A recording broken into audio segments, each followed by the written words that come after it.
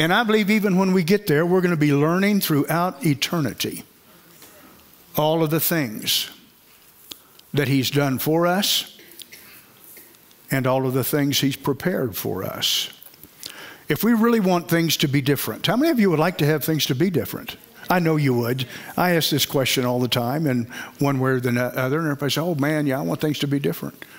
Well, beginning tonight, we can't take our choices lightly. You have to be serious with yourself. You don't have to be serious just around other people as it pertains to what you say or tell them that you're going to do. You need to be serious with you. You need to be serious with you. And I know oftentimes that puts a little pressure on your flesh, but your flesh needs to be pressured. Because your flesh is really not interested in the kingdom. That's why you're going to get new flesh. This is contaminated flesh that we live in now. And we need to understand that our flesh has to be taken care of, and nobody can take care of your flesh but you. Hallelujah. Praise God. I mean, the only no that your flesh knows is your no. I mean, that's why how many times when parents are raising their children and they tell their children no. And it's like they said yes. Huh? You know, it's training them like we're training ourselves so that we know how to say no. Huh? Let me just tell you right now. No is the N word. No is. And it always has been. You can give different names to different letters, but no is the N word. It's the word that we all need to be able to use for every decision, for every thought, and in every relationship.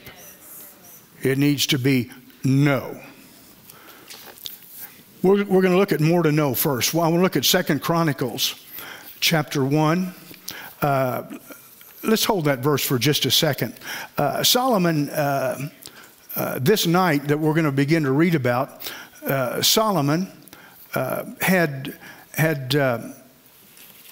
given 1,000 burnt offerings.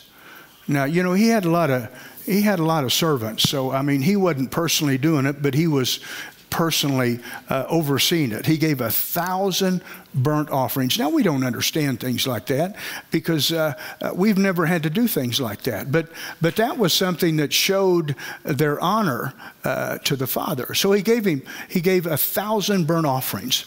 And we begin in verse 7.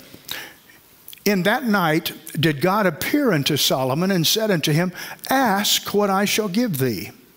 And Solomon said unto God, thou hast showed great mercy unto David my father, and hast made me to reign in his stead.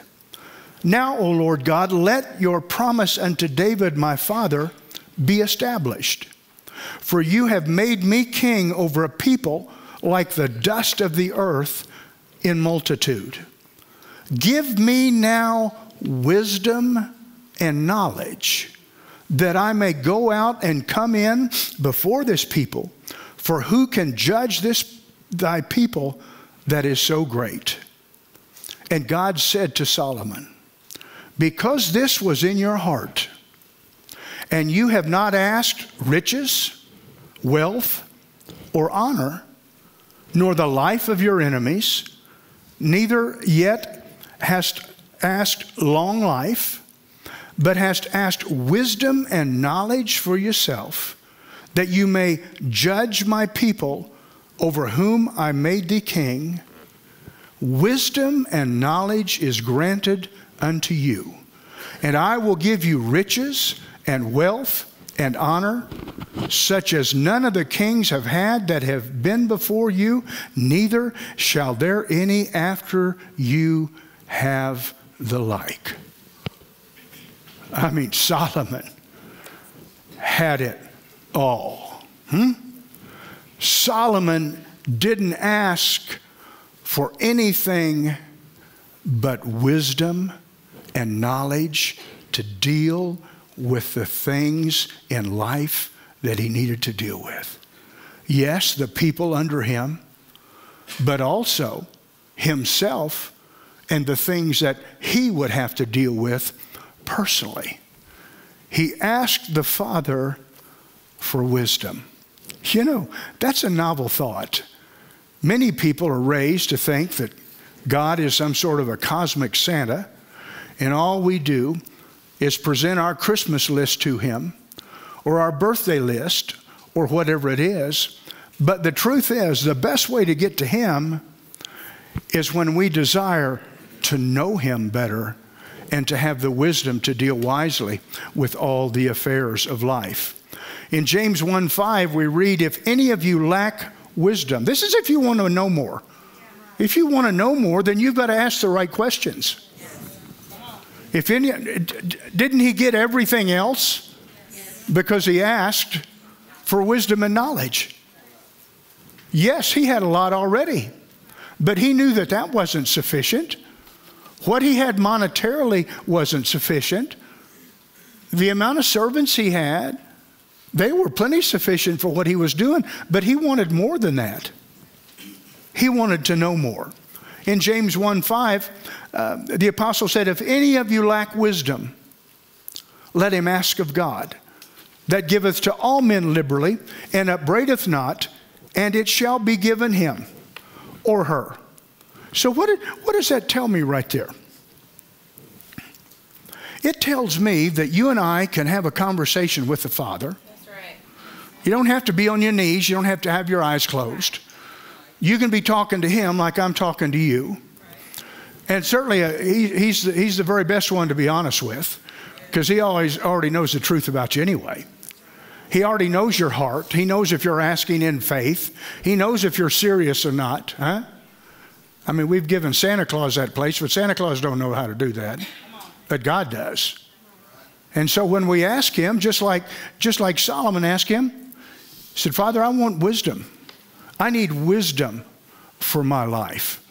Maybe I don't rule over hundreds or thousands of people, but I want wisdom for my life, because I want to be able to do things that will not only bring peace and fulfillment into my life, but I want to be a blessing to others, and I need wisdom to do that. You know, you need wisdom to put up with people. You need wisdom to even think about wanting to put up with people. That's why it was important to him. That's why God was excited about that. And really, I believe part of it is he loves to have dialogue with his kids. He loves for his kids to ask him for things that are important to him, glory to God. And you know it's important to him that you be wise. It's important to him that you be knowledgeable. It's important to him that he can use you to help influence other people. You know, not every Christian wants to do that. Now, of course, I believe that you're part of the 25%ers in this house, and that's your desire to continue to produce. And because of that, he's going to help you do that. But you have to continue. As you need answers, he's the one that's got them, glory to God. He's the one that's got them. And you just talk to him like he was sitting right there. Because you know what? He is. He's sitting right, just because you can't see him. Just because he's the invisible God doesn't mean he isn't. All we need to do, and all you and I need to do, is begin to develop that habit of doing that. Only you keep you from knowing more. If you want to know more about your life, about the things of God, about how to handle the affairs of life, regardless of what they are, situations and circumstances, only you keep you from knowing what you need to know. Wisdom defined is this. Wisdom defined is God's heart for all matters. Did you hear that? Wisdom is God's heart for all matters. In other words, there isn't anything that God doesn't have an answer for. And the wisdom of God, as we see in the book of Proverbs that Solomon wrote by the Spirit of God, we see wisdom for everyday life. I'm going to guarantee if you read a proverb a day, and you read a proverb a day every day and every month of every year, I'm going to tell you what, wisdom's going to come up on the inside of you. And listen, a lot of the stuff doesn't look like it's very deep, but the truth is it really is. And it will put you in a position where there will be things that you will be able to help others with that have them troubled, but they have you troubled no more, because now you have the answer. So wisdom is God's heart for all matters. Sounds to me like it's the mind of Christ. It's the mind of Christ. The word knowledge is mental quickness and skill, also the mind of Christ. You know, when we renew our mind, then we put our mind in a position where it can be quick, where it can be skilled, where it can be astute, where it can be receptive to do everything we do in the natural better than we've ever done before. And that all comes from wanting the wisdom of God, wanting to know more. I mean, listen, we've all got friends that from an educational perspective, you know, they've got us hands down. But yet many of them don't know anything about anything. Then there's you and I who have come into the kingdom of God. We've had a relationship with He and His Word long enough now that I'm telling you, we got some answers that absolutely most people can't figure out. But to us, is there anybody in here that there are things that are much easier for you now than they used to be? I mean, it's just like, man, here it is. You know, raised in a denominational church that promoted the Word of God, but not from a revelation perspective. We heard the Word, we knew the Word, but we didn't use the Word because we didn't expect the Word to do anything but just be the Word. But once we found out that the Word was alive, and we began to speak it, and we began to act on it, and we began to do what it told us to do, it began to work. And see, listen, the great portion of the Christian community, they think the Word is just something that some guy learned in seminary, and this is a job where he don't do much but play golf and show up on Sunday, and you know, light a candle and whatever. Give you 3 points in a poem. But that's religion. But God's not interested in you having a religious experience. He's interested in you having a relationship with Him that'll absolutely change your life. Revelation is spiritual wisdom as well as intelligence. When you begin to get revelation from God's Word, it will not only give you spiritual insight that most Christians never receive, but it will also make you sharper intellectually.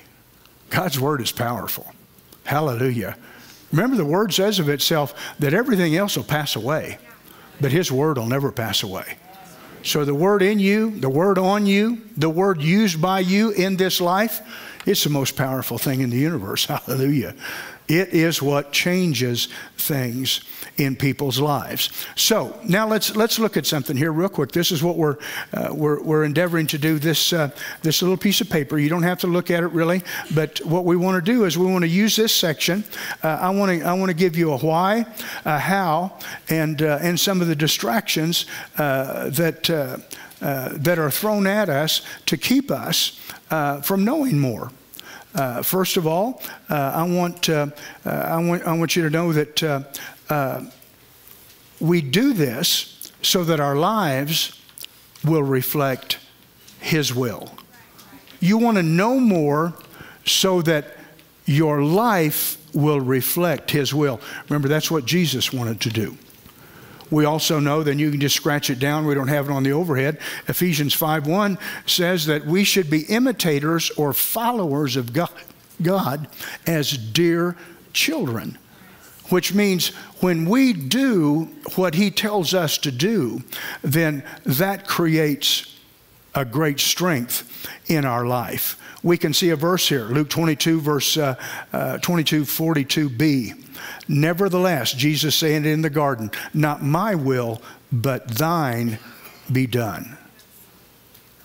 In order to know more, we've got to give up things.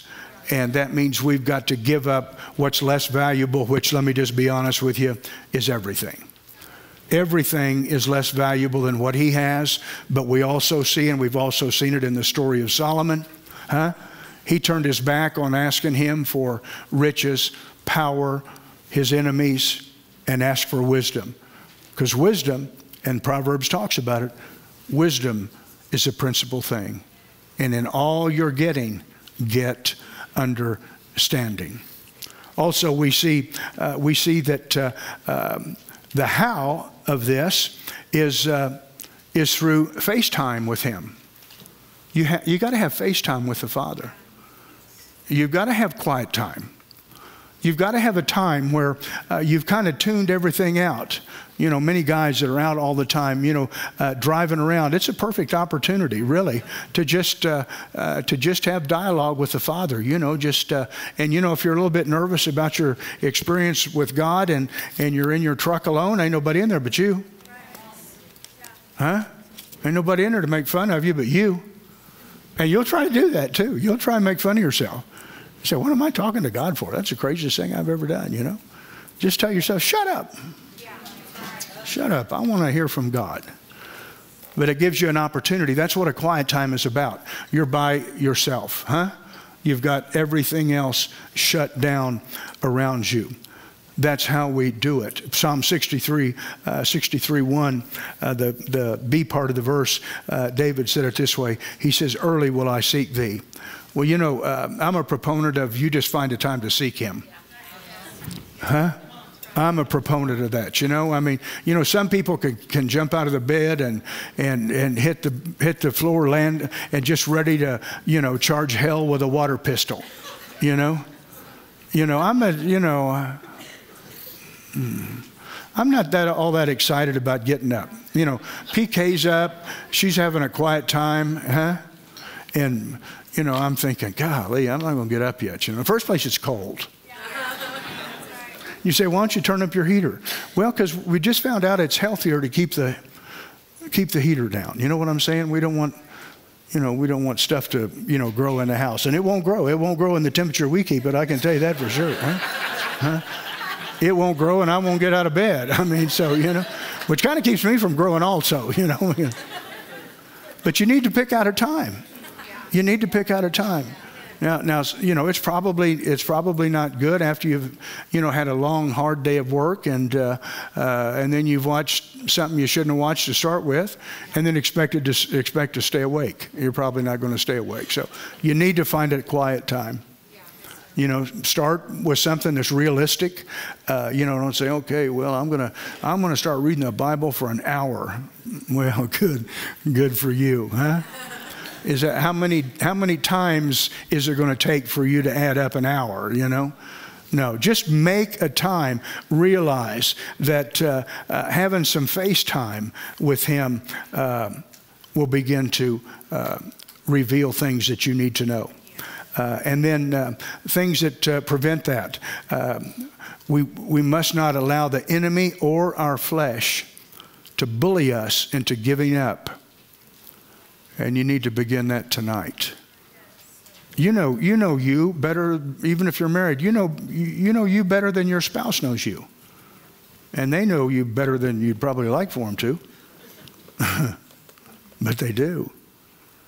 But you have to just tell yourself, no, that ain't happening. I'm not gonna have the same life today or this week or this month that I had last week or last month. I'm not going to go into a new year with a new opportunity and not take advantage of it. Now, God's not going to stop loving you if you just drag through another year. He's not going to stop loving you. But why don't you love you? Because you loving you is what it's going to take to do what it takes to overcome your lethargy and your apathy. So you can't let your flesh bully you into giving up beginning tonight. James 4:7, easy way to do it. You submit yourself to God. You resist the devil and he'll flee from you. The closer you get to God, the more face time you spend, the more word you hear, the more word you apply, the easier it becomes to say no. And then in 1 Corinthians 9:27, the first part of the verse, Paul said, I keep my body under. In other words, you tell your body. You tell your body. Huh? Your body is not what tells you the stuff that you do. You do that. That's why you have to tell yourself, no, that's over in my life. No longer will that be a part of my life. And guess what? You can do it. Hallelujah. You can do it, because if anyone can do it, everyone can do it. You can do it. How many of you in here have said no to things long enough that they are no more a part of your life? I don't care what it is. I don't care what it is. I don't care if it looks like a major stronghold. It reminds me of a song that says, Jesus is bigger. And he is bigger, glory to God. I don't care what it is. More to do. More to do. Everybody likes to be busy doing things. More to do. By virtue of being a part of Jesus' body, we are called to assist in his business in a local company. We'll give you a verse here in a little bit on it. Because we are part of the body of Christ, we are called to assist in his business. Ephesians 5:30, for we are members of his body, of his flesh, and of his bones. 1 Corinthians 12:18, but now has God set the members, every one of them, in the body as it has pleased him. Not only did he do that in the physical body that we have, but he sets people in a body to be a part of that body so that body can be complete. Now, the experience that I've had over this last 30 plus years is there are people set in the body, but they leave the body.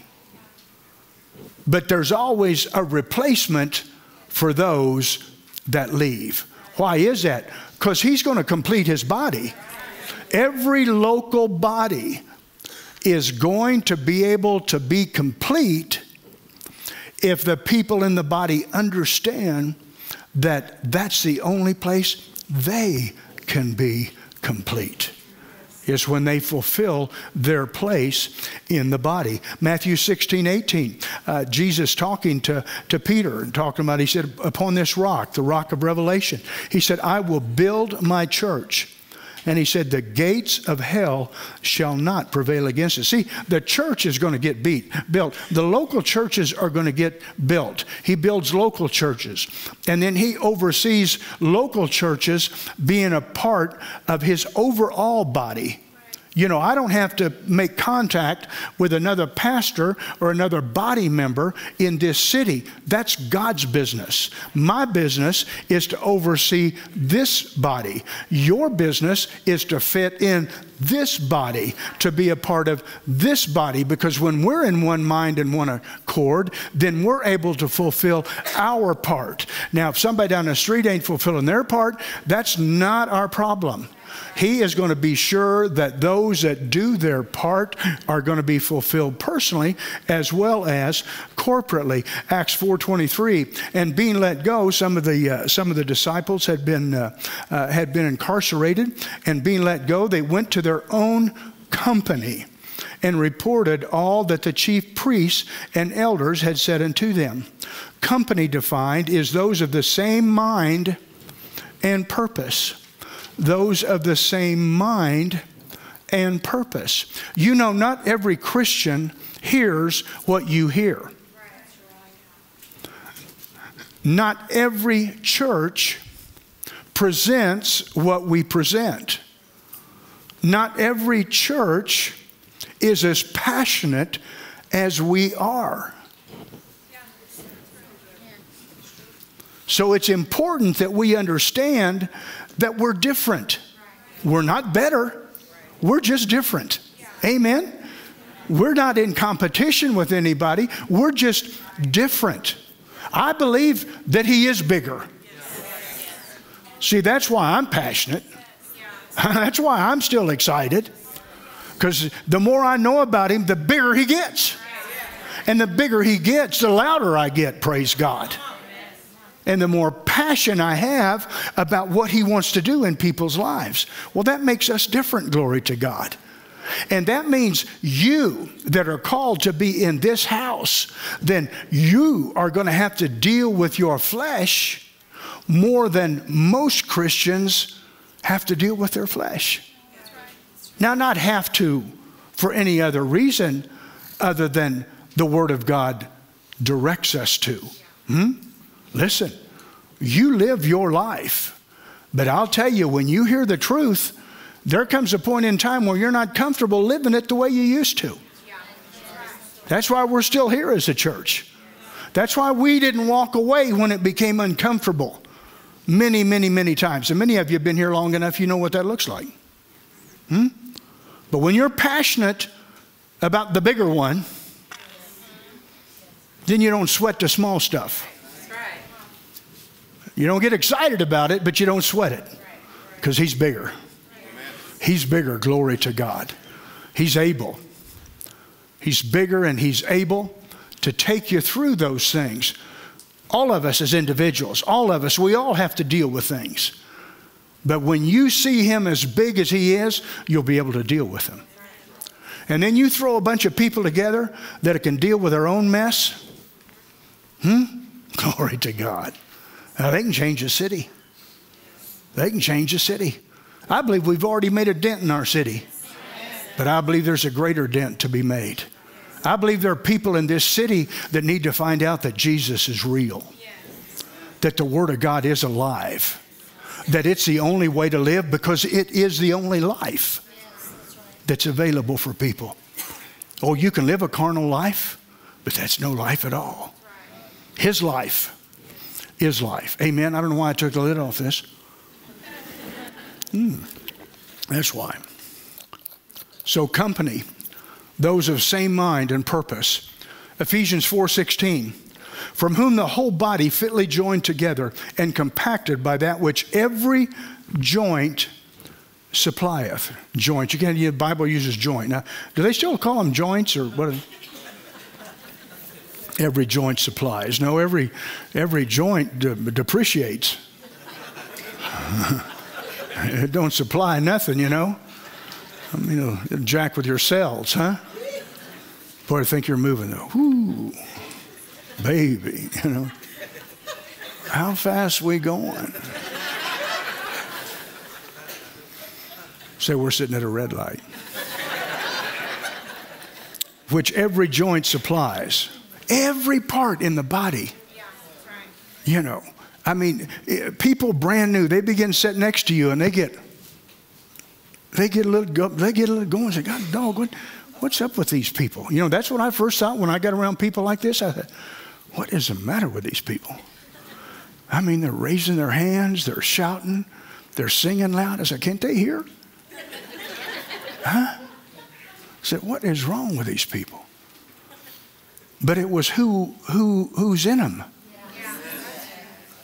See, when He's big on the inside of you, it'll push all that nonsense out of you. You want to raise your hand just to get some movement going, huh? Every joint supplies according to the effectual working in the measure of every part. What does that do? Makes increase of the body unto the edifying of itself in love.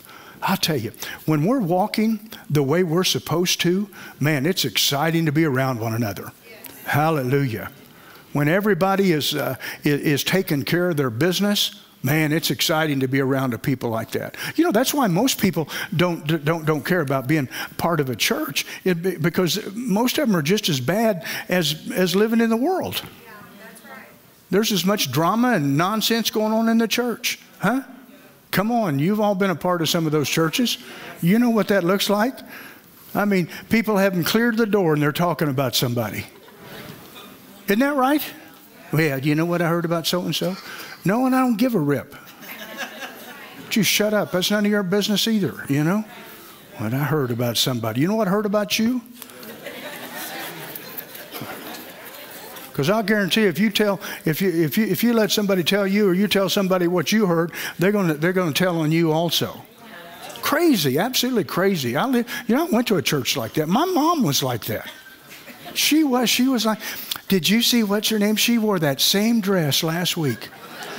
I said, well, you know, if you feel bad about that, why don't you go buy her another dress, you lightweight, huh? Come on, you ever been women around like that? Now, I don't know why she dresses like that. What's none of your business? You buy her clothes? Now, I do believe that there's a correct way to dress, but I mean, what you got on ain't nobody's business. It's nobody's business at all. As a matter of fact, none of it's your business. Amen. You know, our business is to take care of us. If something comes up that we have an opportunity to have somebody's ear, or they ask us what we think about something, you know, then that gives us an opportunity. But otherwise, we ought to just zip it, glory to God. How many of you wish sometimes you hadn't have said what you said? Woo! Man, husbands and wives, have you ever said something and Lord God, you're still dealing with it? Or you remember when you said so-and-so? I said, sweetheart, that's 14 years ago. Let it go. Let it go. Huh? Words, man, you get them darlings out there, you just can't. There they are. Just like God's words. They're still out there. He spoke the universe. The scientists can't get smart enough to find how far out they are. Huh? Because when he set it in motion, it hadn't stopped yet. Glory to God. Same thing with us when we begin to work together. Again, let's look at the why, how, and the distractions in this area of becoming one who wants to do more. Number one, we do more because it brings glory to the Father. Full stop. No better reason than what we do, knowing it brings glory to the Father. John 15:8, Jesus made this statement, herein is my Father glorified, that you bear much fruit. So shall ye be my disciples. In other words, your life begins to take on the image of his life. Number two, we find our place in the body. You don't just hang out in a body. You do something in a body. Are you listening to me? Huh? And that is in order for you to be fulfilled and in order for the body to function in the optimum way. Aren't you glad all your stuff's working tonight? Yes. And see, your stuff's working and you don't even know it's working except you know it's working. All that stuff in there you can't even pronounce. Your colon, your semicolon, all of those things, huh? Those things are working and they're working. And listen, I've told you, you need to talk to them. You need to talk to them. You know, Jesus is bigger than colonitis and bursitis and he's bigger than all that stuff. You got to talk to your organs. Now, not at Walmart with people standing around. Got to be wise when you're talking to your organs, because your organs ain't nobody else's business. Talk to your organs. Talk to the tissues, your arteries, your veins. Your Valentine, huh? All of your glands, you talk to them. Say, heart, listen to me. You're my heart. You're in a body that was bought by the blood of the Lamb. He owns you. And you're going to operate perfectly all the days of my life. I don't have to be concerned about you, heart. You beat with the rhythm of God. Hallelujah. Kidneys, you function perfectly. You'll not retain anything. You'll get shut of everything. Glory to God. Liver. Amen. Liver that I had drowned for years. Liver, be delivered from all of that stuff, huh? Hallelujah. Glory to God. It's up to you and I to make these decisions to be like Him. And we find our place in the body. And when we find our place, you know what? When you find it, you'll enjoy it. Huh? Yeah, selfish outfit. Honestly. And I've said this before, you know, we've got wonderful people in this house and great givers, but listen, just a financial gift is not the only thing that you're valuable to the body for. Honestly. You know, there's a lot going on here, and there's going to be a lot more going on here. But in order for that to operate correctly, there have to be people in place. People who have the heart of the house. This is not church as usual. And I know most of you know that. Huh? I mean, we're a family that, listen, we live and breathe this opportunity to honor our God. And we love people. And there are people in your sphere of influence that don't know Him. They may be stuck in some dead church occasionally, listening to dead messages occasionally, and not being able to fulfill or to enjoy the life that God has paid for. That's a tragedy, to live in this life in a country where we're free to worship and people not know the truth.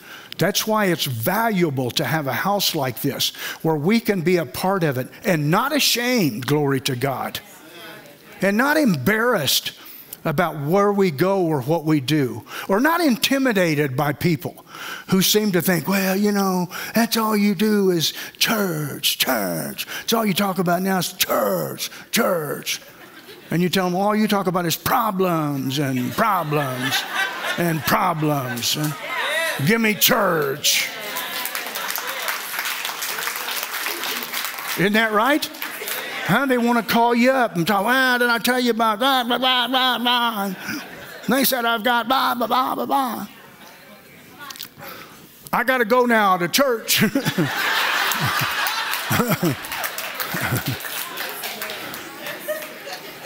Or you might say something real serious like, you know, I'd pray for you, but I don't think it's worth it.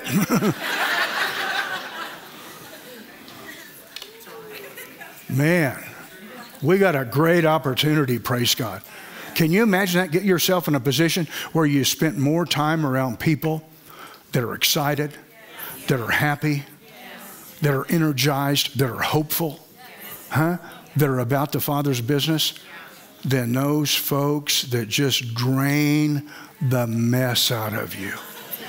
I mean, when you see them coming, you know, oh, I am going to get a load right now, huh?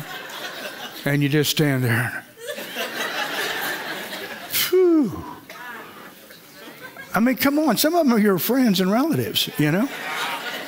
Aren't they? I mean, you need to get the Komisyama to say something to them. Just say, God dang, aren't you tired of that life?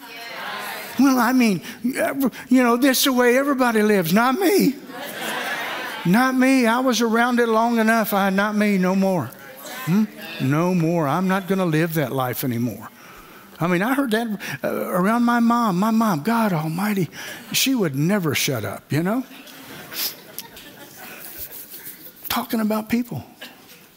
Talking about people. People. People who need people. They didn't need her verbiage, I'll tell you that for sure. She was not good. I don't know. She probably got some great instruction her first couple of days in heaven. Jesus probably told her, Ruth, shut up.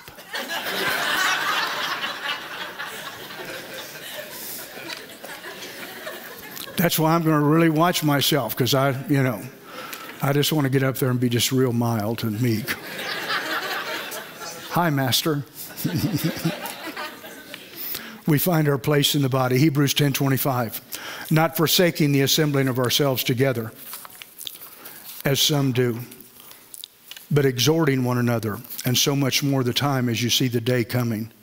Exhorting one another, encouraging one another. Huh? Provoking one another. Say, what are you whining about? Well, things aren't, what are you whining about? Did you forget how big your God is? Well, I know, but no, you got to keep your butt out of it. If you know he's bigger. Well, but you don't understand how it's been on me. Oh, please. Who are you?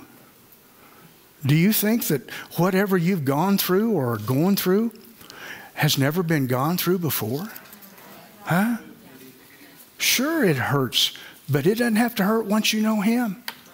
You can take a deep breath, say, no, not no, but no. I'm not going to put up with this. I'm not going to let what I can't control me. But I can control me. So I'm just going to go on about my business. Loving God, having faith in God. Amen. Amen. Listen, you're never going to get anybody excited about your God, huh? If you just go along with their mess. You just might come and say, whoa, whoa. Have you ever heard about Jesus? Oh, I've heard about Jesus. I've been going to church for years. I know that. But you obviously haven't heard of Jesus, because he already took care of all that stuff. He already took care of it. Well, nothing. You're not well. Nothing well about your life. More to hope for. No, I didn't finish. We need to look at number 3, the things that will get in our way. We won't allow other building projects, remember we're building his church, to become more important. It's easy to do. Hey, listen, Cowboys are going to go 8-8, 9-7, whether you watch them or not.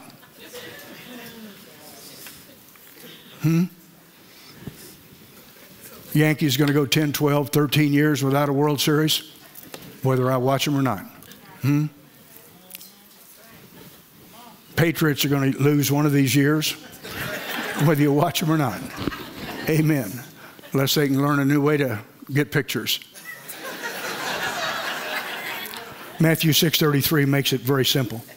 Seek first, the kingdom of God and his righteousness, or right way of doing things. Then everything else that people are scrambling for will become yours. Last, we're going to talk about more to hope for. More to hope for. Aren't you glad it's not New Year's until midnight? More to hope for. There's more to hope for. Huh? Don't ditch your hope. We're going to see here. Without hope, there is no need for faith. Without hope, there is no need for faith. We're going to show you. Getting your hopes up sets you up for the promises of God to become yours experientially. We've had people in the past, you'll be encouraging people. People may get a diagnosis, or there may be a relationship issue or something, and you encourage them, and you tell them don't give up, and then there'll be somebody beside you say, well, you better not tell them to get their hopes up. What if it doesn't work? You just want to say, shut up. Nobody asked you. Of course, they don't know that if your hope's not up, You got nothing to put your faith against. You got nothing to put your faith against if your hope is not. You ought to give people hope. Now listen, if you do that, you're going to be the exception.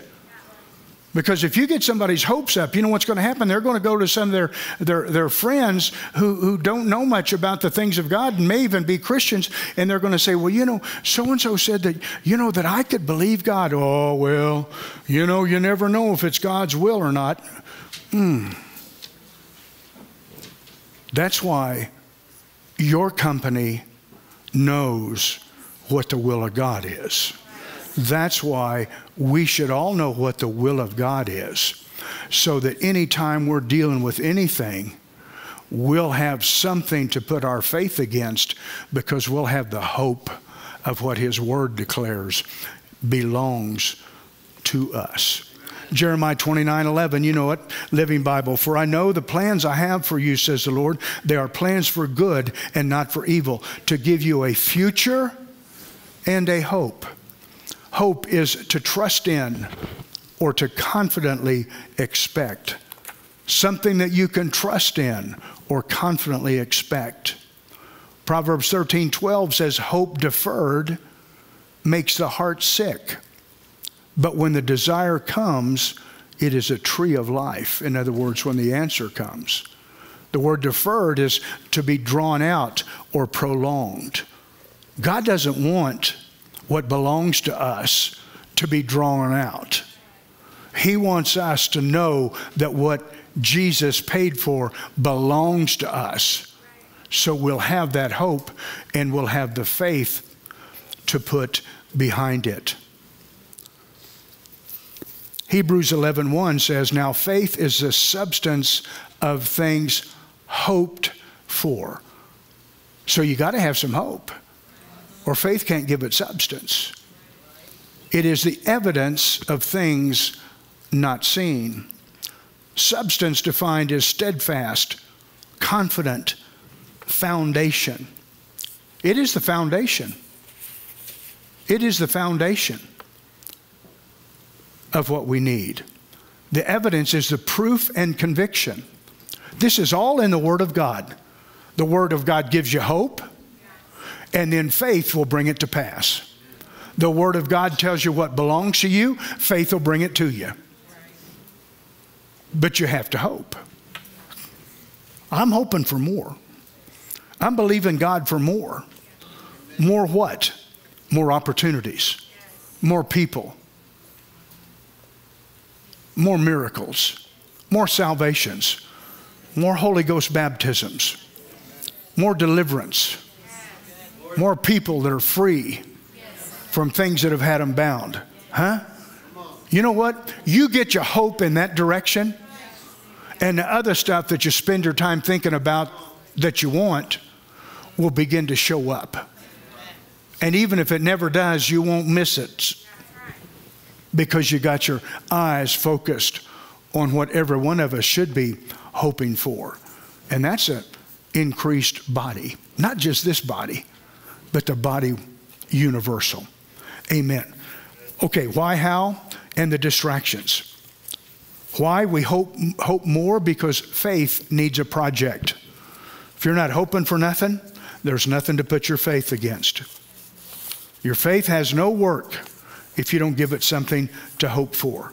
Maybe you've got some relatives. Maybe you've got some relatives or friends. They need you to begin to actually believe that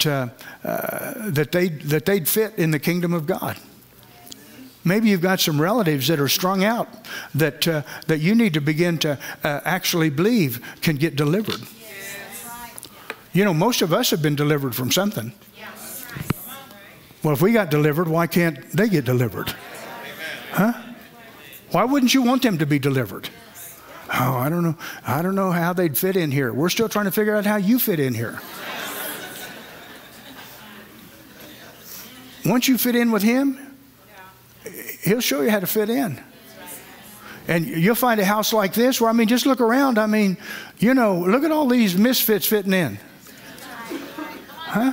Look at all these people that we're giving up on. Huh? When my parents' families, when they found out I had gone into the ministry, probably 2 or 3 of them had heart attacks.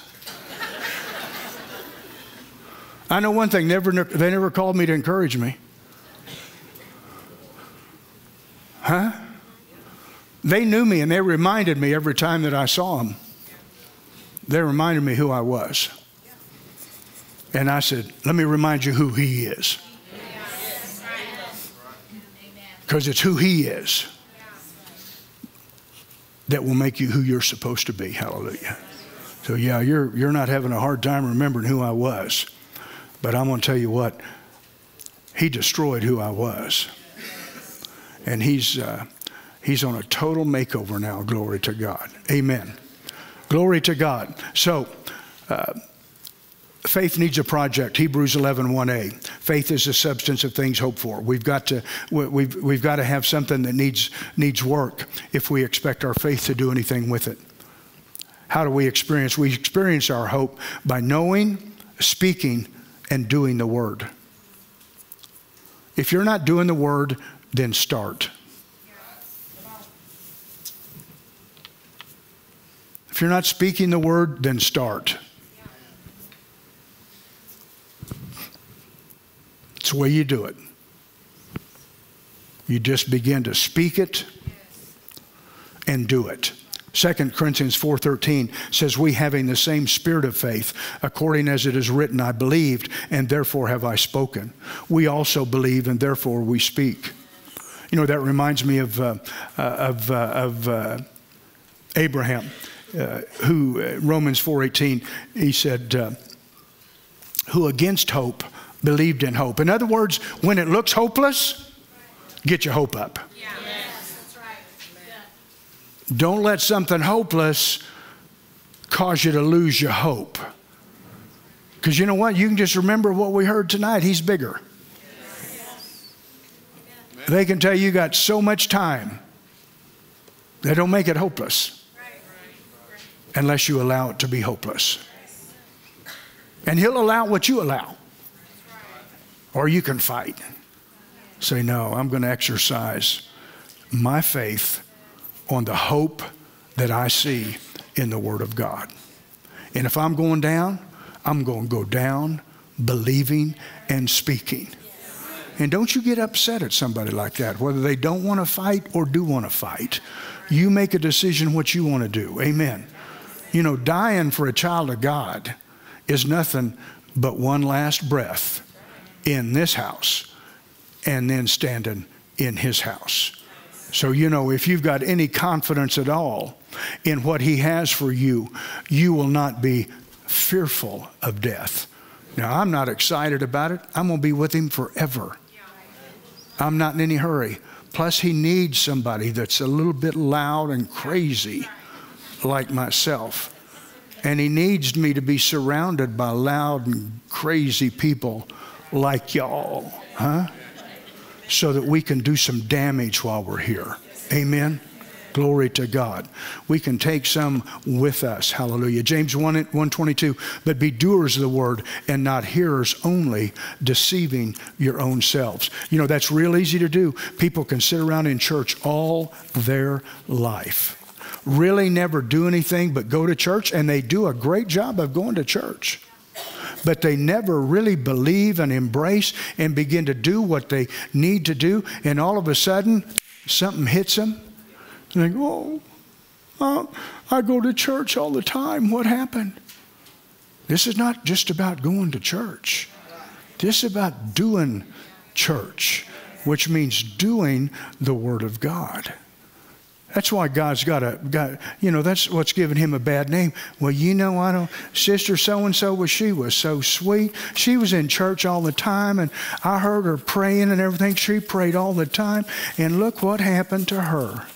Listen, take care of you. You don't know what she was doing and what she wasn't doing. That's none of your business. I mean, don't be concerned about it. You know, the Bible says that you judge yourself. Just judge yourself. Deal with yourself. Deal with what you can deal with. You can't deal with sister so-and-so or brother talk-a-lot. But you can deal with you. That's who you're designed to deal with. Number 3, in order to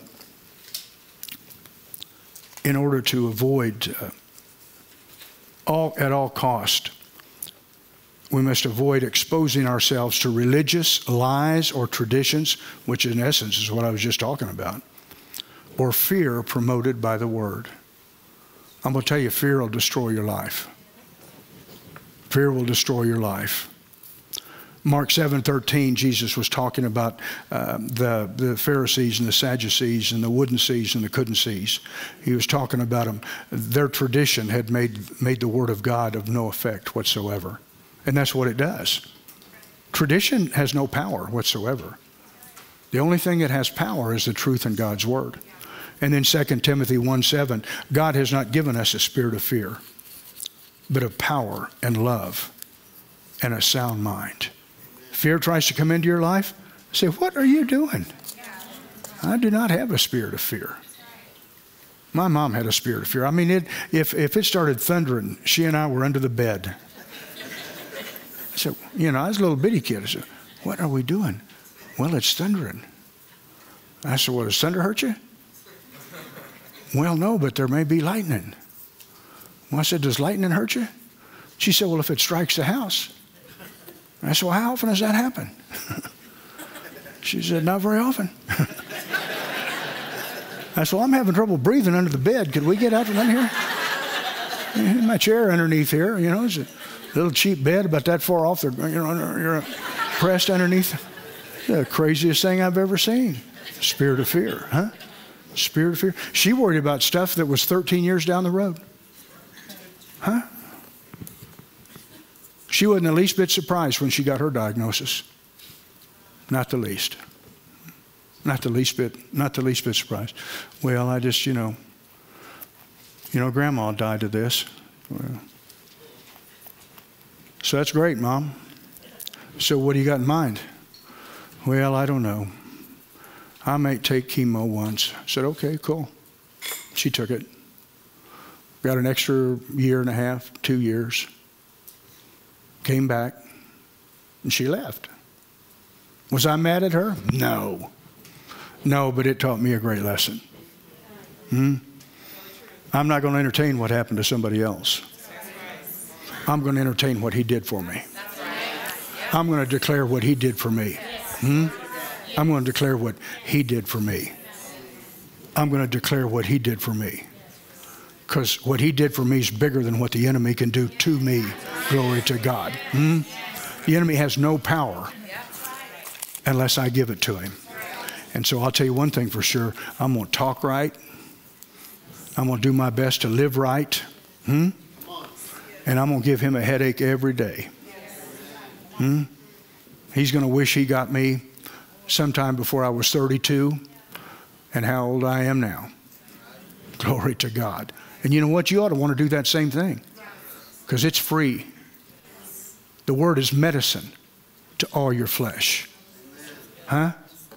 Don't let the world lie to you. Don't let your religious friends lie to you. When something happens, don't let them start talking that smack. Huh? You just walk away. Just walk away. I don't care what they say. You just walk away. Don't listen to that. Huh? Because you're going to have to deal with it. And you know what that looks like when you have to deal with that. More life is available to those who want more. I want more life. But I don't want to wait till in the morning. I want to start right now. I want to have more life right now. I want to have more peace, more joy. Those cards, you can take a look at those right now if you would. And we're going to pray here in just a moment. But I am done with whatever it is because it keeps me from pursuing more. What are you thinking about? What are you involved in that keeps you really from knowing more about Him? Just put it on there. We're going to put it in the slammer here in a little bit when we leave. Huh? That's what you do with, you flush it. And that's what anything is that stands between you and what belongs to you. Huh? It's a load of it. In the middle, I am done with because it has kept me from doing more. Just like I said, you have a building project that's in the way of the project that the Father's given you. And you think it's going to mean more to you. Let me just help you right now. It's not. Don't get mad at me because I know the truth. Personal projects will not produce like God's projects. They just won't do it. And number 3, I am done with whatever because it has hindered my faith and confidence. Maybe listening to somebody. Maybe spending time around people who are fearful and negative. And I'm not telling you that it's easy to move away from people or to just let people drop out of your life. But it's your life. Right. In order to protect your life, you've got to protect your company. That is the company that you keep. If you've got some things that you can write in there on each and every one of those lines, just take a couple of moments, if you would, and write those. And then when we are dismissed here in just a few moments, you can just drop those in the commode. That's the only thing to put in there, those, because those are not hooked up to plumbing. So don't be trying to relieve yourself of any other issues, okay? Huh? As a matter of fact, I think we bought those with the express desire to return them.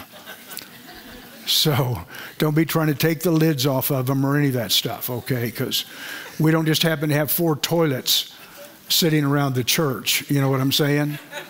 This is an illustrated sermon. The stuff you write on those lines is worse than the stuff you put in those every day.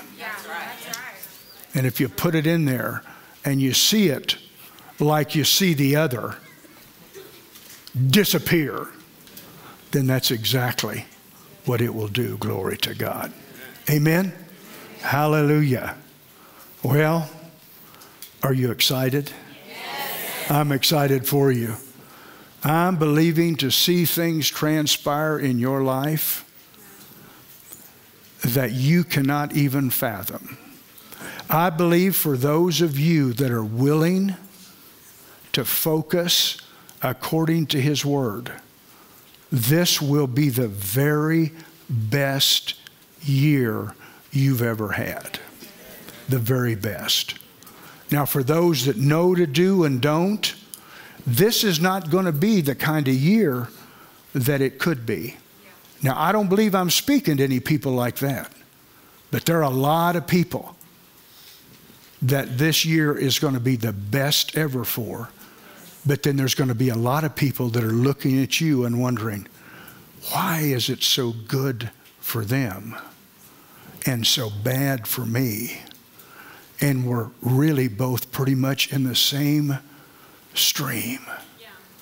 It's because they have not chosen to do what needs to be done according to the Word of God. Amen. And it's easy to do. The Bible says that it's the way of the transgressor, the way of the rebellious, the way of those that know to do but don't, that is hard. But our way's easy. If you can fight off the haters, if you can forgive the loudmouths, if you can move away from the hecklers, then life is so easy. Amen.